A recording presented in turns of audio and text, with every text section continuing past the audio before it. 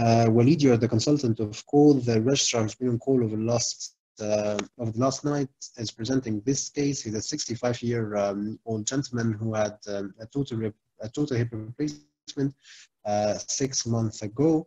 Fell down a flight of stairs yesterday and sustained this injury. Can you comment on the X-rays, please? Yes, so this is an X-ray AP of the left hip, and you can see the obvious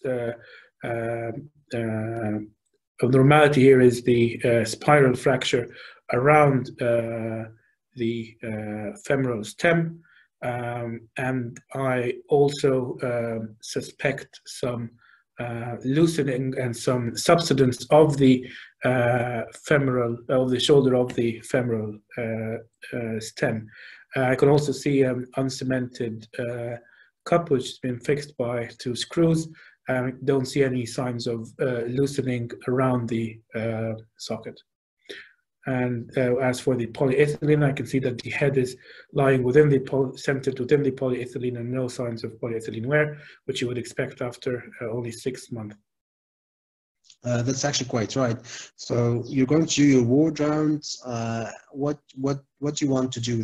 How would you examine the patient, and what would you do for him in terms of the? I want to ask about the index procedure, if how his hip was afterwards, if he had any pain following. I also want to ask about his activity level, comorbidities, and I want to know the mechanism of trauma. Was it a high energy one? Was it a low energy one?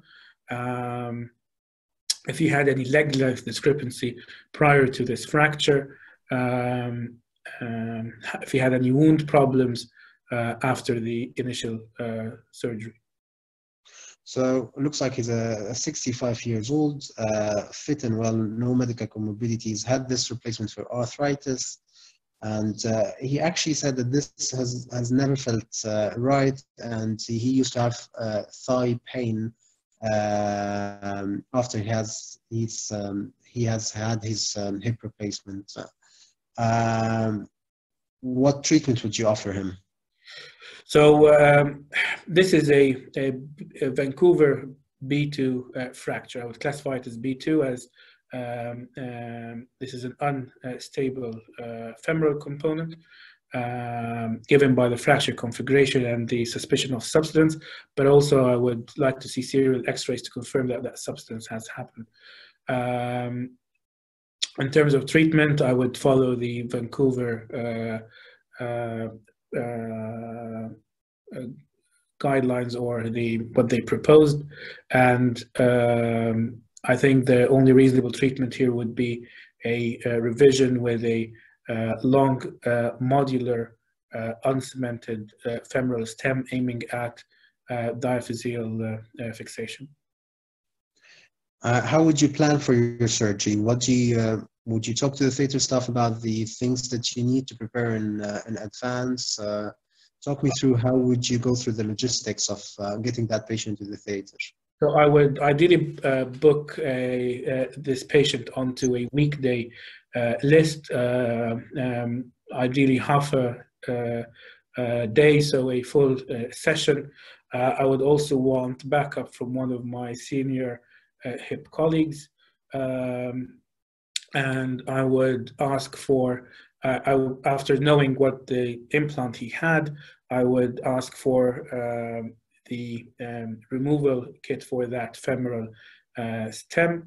I would prepare cables to fix the fracture prior to introduction of the new stem. I would want to know the socket and prepare a polyethylene liner, even a dual mobility liner, or a constrained liner if that socket supports it. I would also want to get the screwdriver for removal of these screws.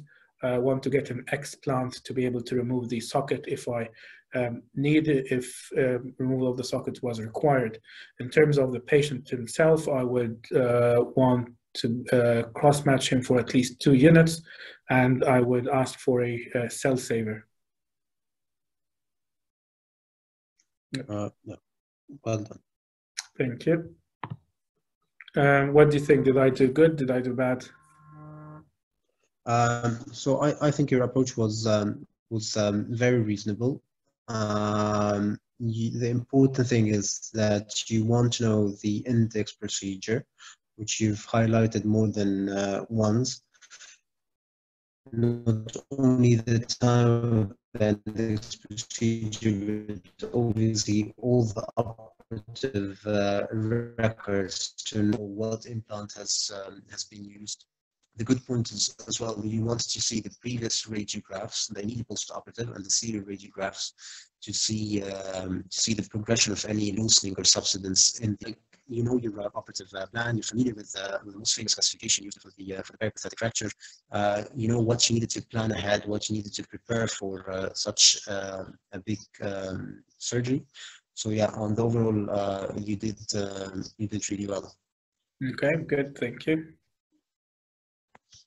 Do you have any comments? What do you think you did?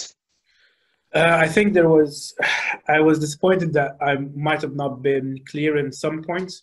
So I think I should have, from the beginning, mentioned the operative records, and I should have mentioned the serial radiographs early on. I've noticed that point later and rectified it, but it should have sort of fallen the same part. I think when you asked me at the beginning on the comment on the X-ray, I wasn't expecting you to ask that. I was expecting you to sort of ask about, to start with my history. So I didn't classify that fracture early on. I don't know why I didn't, but I think I should have mentioned the classification at that point. Yeah. I think it's just needed a bit more organization, if anything. Okay, good. Thank you.